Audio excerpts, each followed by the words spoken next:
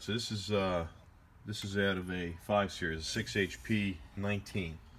And we got the valve body apart, and we're going to be replacing.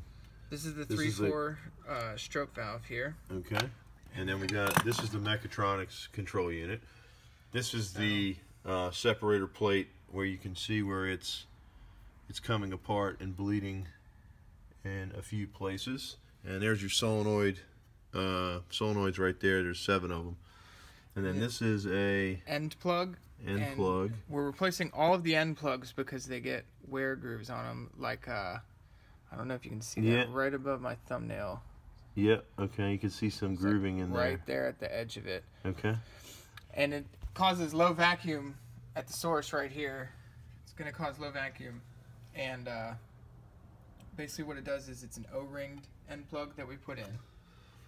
And then there's a few springs and stuff, and these accumulators control the quality of shift.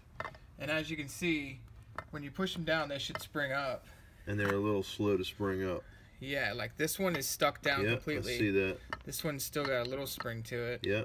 Little spring. Now, how about the pressure on the actual clutch in the training? Was it checked out okay? Yeah. Okay. Steve saw that too. Okay.